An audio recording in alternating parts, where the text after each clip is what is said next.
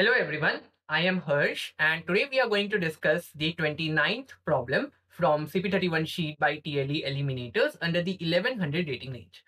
So let's move on to TLE Eliminators website. This is the CP-31 sheet, 1100 rating box is checked and here is a clickable link to your 29th problem. So let's move on to the problem. So the name of the problem is paint the array. So you are given an array A consisting of n positive integers and you have to choose a positive integer D and paint all the elements into two colors. All elements which are divisible by D will be painted red and all other elements will be painted blue. The coloring is called beautiful if there are no pairs of adjacent elements with the same color in the array. Your task is to find any value of D which yields a beautiful coloring or report that such a coloring is impossible. Okay. So you are given the size of the array as 100. The numbers in the array are of the range of 10 power 18 and the number of test cases are of the order of 1000. And it is not mentioned over there that the number of that the sum of all n or sum of n over all the test cases does not exceed some value. It is not mentioned over here. So while calculating the time complexity, I also have to account for this test cases loop. Okay, cool. So let's see what actually the question wants us to do. So in the question, they have told that they have given you an array of size n, a1, a2 up till an. And you are selecting a positive integer d. And you are going over all the numbers in this array. If any ai is divisible by d, that is, on dividing it by d, we get remainder as 0. Then you are painting ai, painting this index I with red color. And if d does not divide ai, then you are painting index I,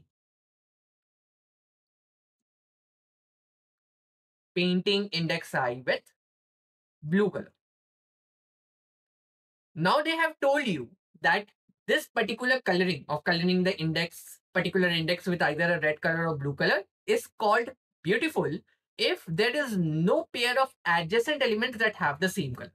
So what does this mean? This means that if you are having, let's suppose, 5 numbers, so every pair of adjacent elements should have a different color. So let's suppose you started this with red. So this should be colored red. This should be red. This should be red. And this should be blue. And this should be blue. So this is what the question demands. The question demands you that if there is any possible D for which such a coloring is possible, then you return that D, else return a value 0. Okay. This is what the question is. So before discussing the solution, let's first of all discuss what the expected time complexity for this question is. So if you all look, it is given that the number of test cases are of the order of 1000 and the value n, that is the size of the array, is of the order of 100. And it is not mentioned that the value of sum of n over all the test cases does not exceed some particular value. It is not mentioned something like this. So any solution that works in time complexity, let's suppose t into n or t into n square or something like big O of t square, something like this, will always give you an AC. But if you are having a solution that is working in, let's suppose, big O of t multiplied by, let's suppose, n cube, or anything greater than this, like big O of t multiplied by n cube log n, something like this, will definitely give you TLE. So you have to design a solution that works within these time constraints, right? So how we can do this? So the first thing that comes to our mind is that if we are having an array of size n, okay, and what we have decided?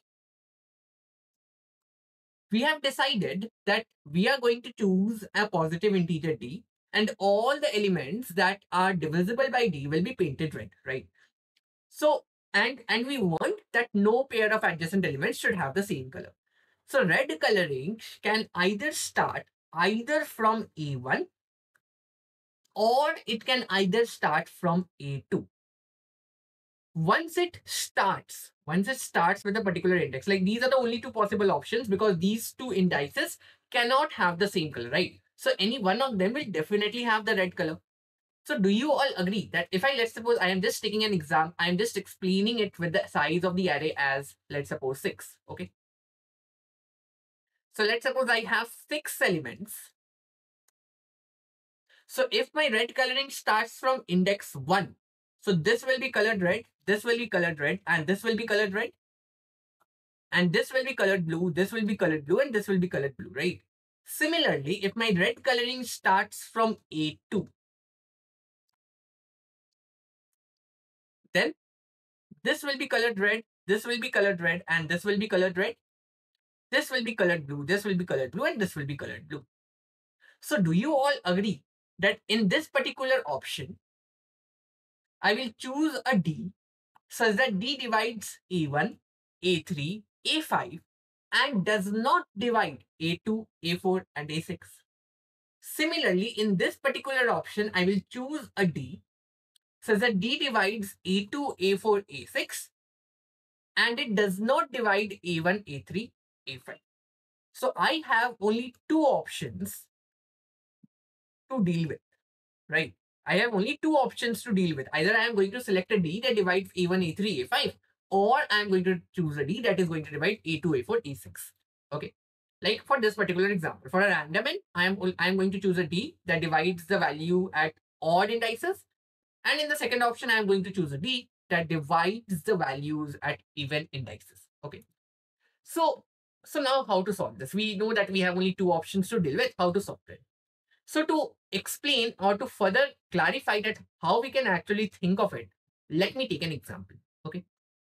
Let me tell you that let's suppose we have an array 30, 45, and let's suppose we take it as 15. And over here we have 5, 10, and let's suppose 20. Okay. And I have decided that I'm going to color these as red, and the remaining ones I want to color it with blue. Okay. This is what I have decided. So if I am telling that there is a D that divides that divides all of these 30, 45, and 50. So can I get a number D that divides all of these numbers? What does this means? This means D can be at max the GCD of 30, 45, and 50, right?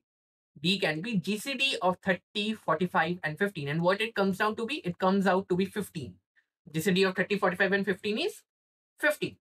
So do you all agree that if I take any of the factor of 50, if I take, let's suppose 3, let's suppose take 5, let's suppose take like 15 as well. If I choose any of these numbers, if I take any of the divisors of 15, then they will definitely divide all of these 30, 45, and 15, like these values, right? It will definitely do.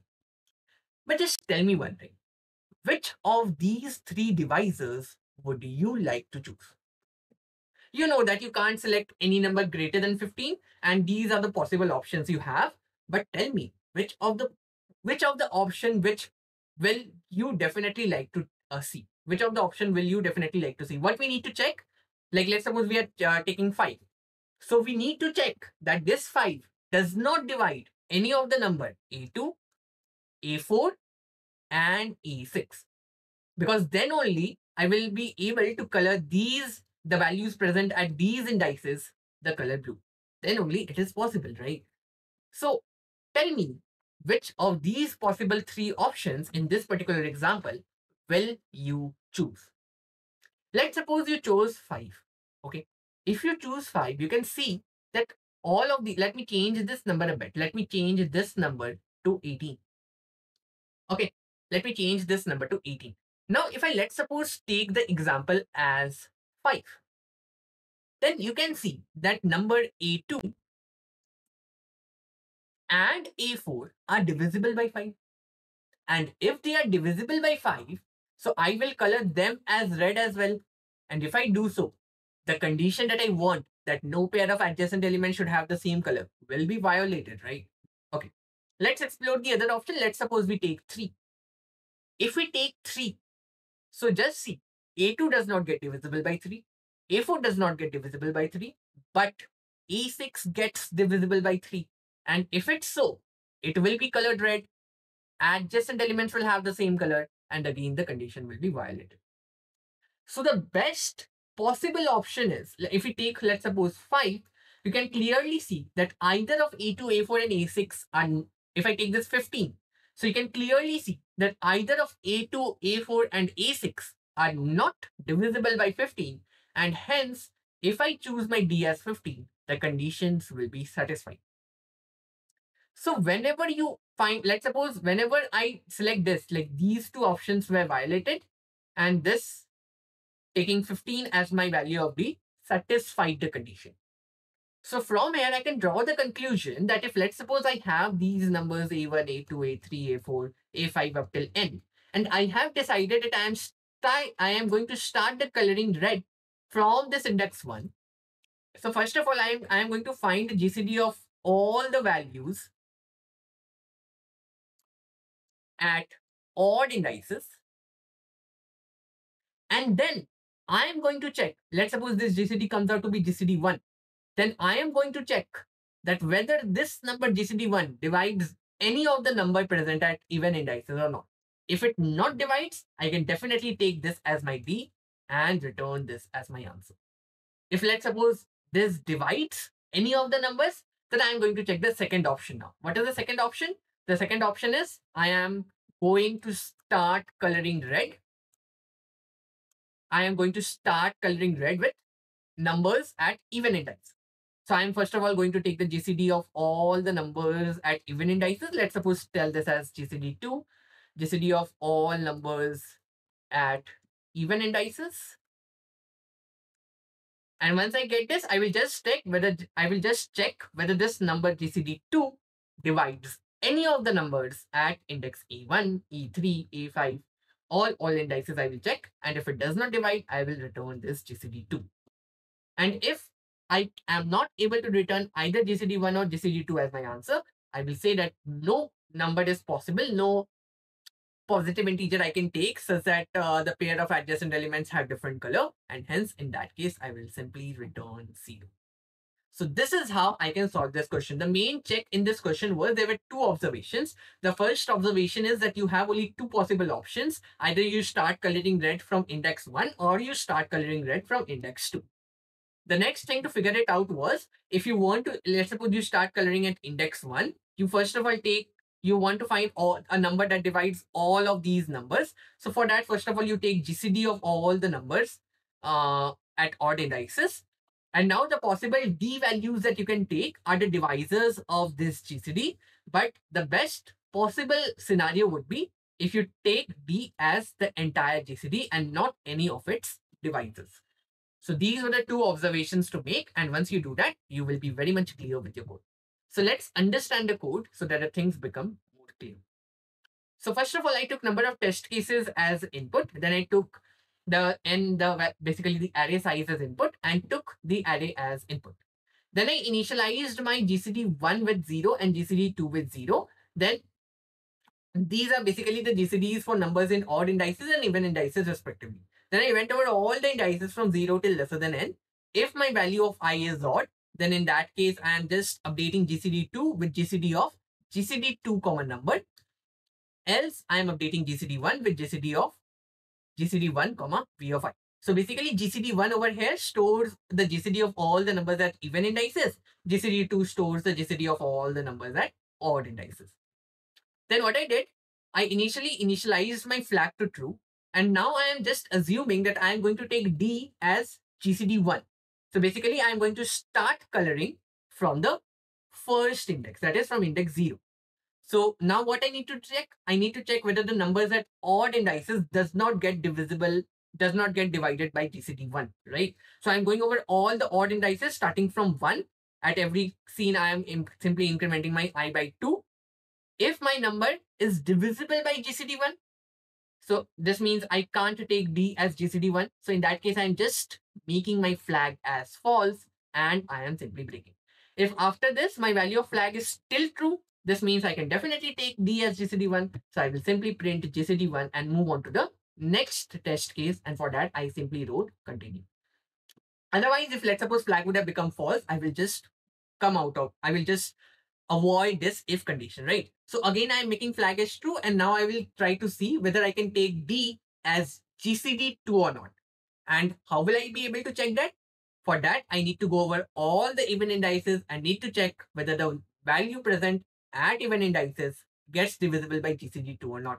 So I will just go over all the even indices starting from 0. At every case, I am simply incrementing my index with 2. If the number gets divisible by GCD2, this means I can't take GCD2 as my D as well. And in that case, I simply make my flag as false and print. If my flag is true, I will simply print GCD2.